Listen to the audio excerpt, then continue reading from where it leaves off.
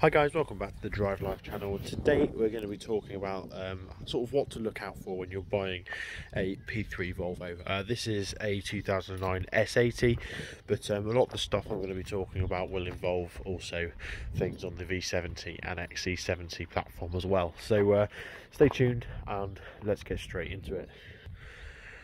So all of these points are sort of things that I've learned firsthand from this car. This is my 2009 Volvo S80 D5, and I did quite a bit of research before buying this car, purely because everyone would have you to believe that sort of a 10-year-old European car is a bad buy, because there's so many things that could go wrong with them. They've got big engines and everything like that, but to be honest, from my experience, it couldn't be further from the truth. This car's been absolutely fantastic. There are a few issues that I'm going to talk about now.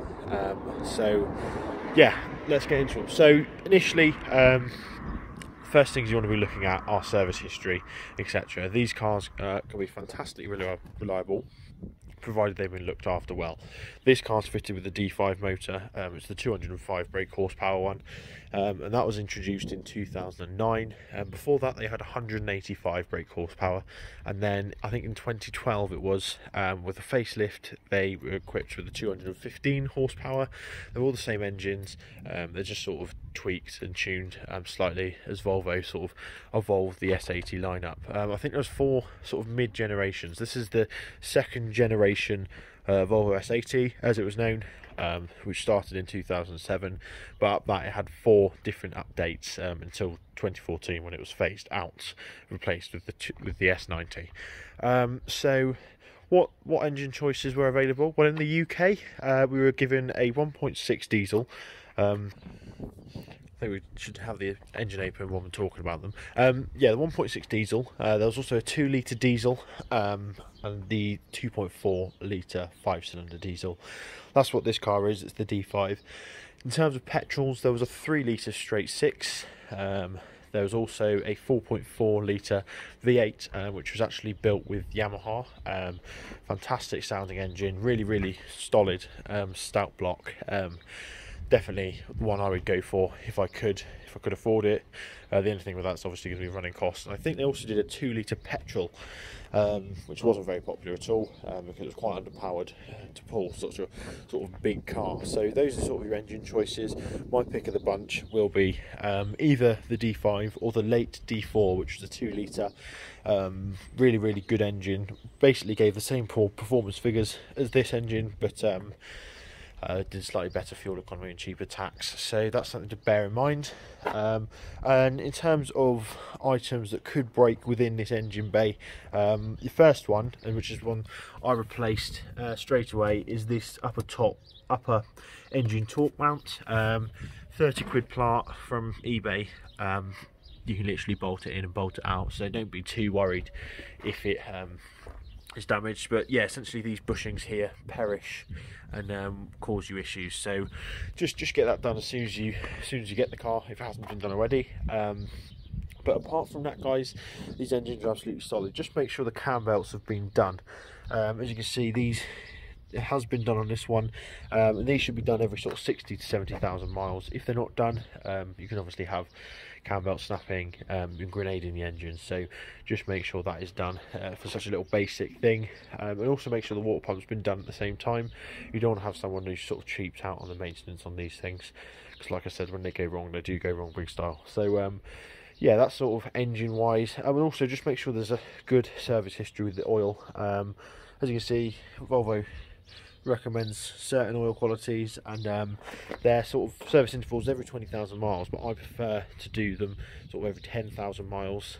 So I would prefer to see a car that's been serviced annually rather than according to the mileage, so bear that in mind as well. Next, what you may notice if you're looking at a few of these is that they tend to be quite sort of moist inside, and that was because a lot of these cars have a leaking windscreen sort of up here. It's a very common issue on P3 Volvos, is that actually Volvo forgot to essentially glue the top of the windscreen in. Sorry if there's wind noise, it's just a bit windy today. And they they leak. So that's something to bear in mind. In terms of suspension and everything, nothing really to report other than the fact these are fitted with Nivermat self-leveling suspension standard, so bear that in mind.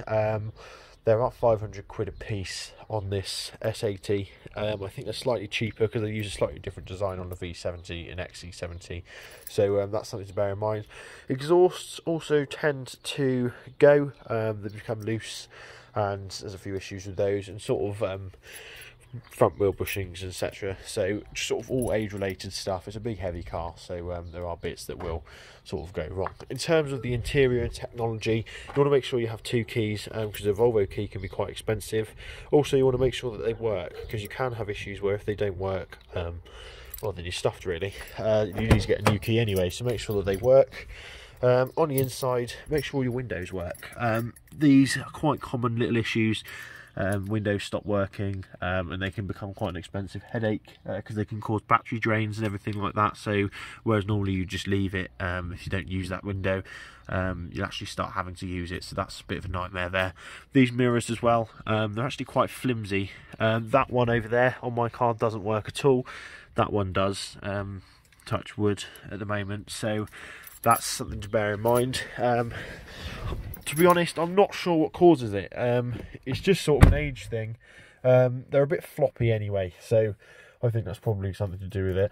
When you get in to the car, make sure the key and everything works, because they do have some sort of immobiliser problems sometimes. As you can see, the steering locks come off there, which is nice. And sort of interior features, just test them all out. Like I said, guys, these cars are reliable. They do work well. This is a 10-year-old example, and as you can see, the interior is holding up quite nicely after, well, 87,000 miles. So yeah, just sort of make sure everything works. In terms of systems such as the RTI, this is a big thing. Make sure that it has its remotes. If I just find it in my centre console full of crap, it actually comes with a remote, so make sure that's present, because they're not cheap from Volvo. And if you've got one with this, you can sort of see that it's been looked after. These are obviously really easy to lose or damage. So will it come on? No, it's not going to come on. We'll just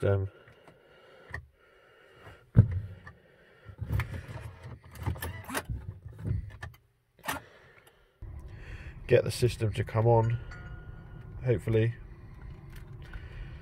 This is a great start so far on this video. There we go, just like that. And yeah, just make sure that the remote works and everything like that. Make sure this system comes up and down easily. To be honest, guys, you're not going to use it. I don't ever use it. I just use Waze or Google Maps, etc. So that's probably a better bet. But yeah, other than that, guys, these cars are very, very good. They're very reliable, very solid, well built as well. So if you buy one, you'll probably enjoy it. So yeah, thanks for watching. Don't forget to like, comment and subscribe, and I'll see you next video. Cheers.